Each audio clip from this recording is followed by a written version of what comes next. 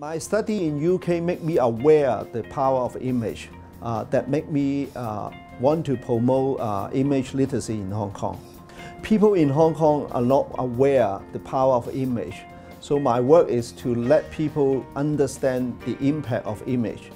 I think the exposure to an enormous cultural diversity, both at the university and also in my workplace, and the ability once again to apply or observe the application of knowledge management to cultural diversity was tremendously valuable, and it was something that I was also able to bring back to the melting pot that was Hong Kong. It values the individual as a whole and a rounded person, so it's not just focused on exam results or grades. It's about extracurricular activities, a social life, and really kind of creating a well-rounded person and individual. I think the hard skills obviously were important. We learned how to analyze problems, we learned how to think critically, but also I think most importantly the soft skills that we attain from going to school in England is most important. For example, we learn the ability to bounce back, we learn resilience, we learn how to be gritty, also how to respect others, how to communicate, how to think critically and work in a team. These are all skills that are very important as an entrepreneur these days. That advice would be to try more things, because you don't only learn in classrooms, you don't only learn from professors or tutors, you learn from being involved in many activities. Maybe sports, you will learn teamwork. Maybe debating, you will learn critical thinking. And so just get involved. I study in Edinburgh, and in Edinburgh is a very special city.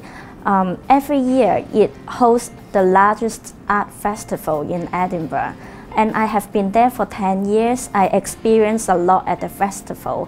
So when I return to Hong Kong, I have a lot of experience of hosting events and communicate with artists. So it helped for my print gallery business.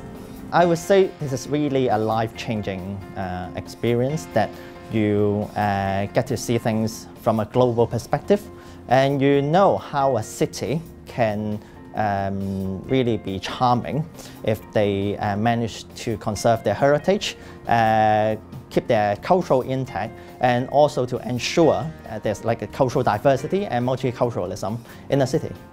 Well, what I do is I'm researching new design practice to respond to social change. So imagine architects, graphic designer, fashion designer, all working on social issues like aging, climate change, or disability. And that's my expertise, trying to bring people together to using design skill to think more creative for the society. UK provides me a lot of knowledge on gender studies, such as sexuality, feminism, and also gender theories. And it is very useful for me to build up my framework of understanding on women's problems, which are rooted in gender inequality in a patriarchal society. First, the international exposure.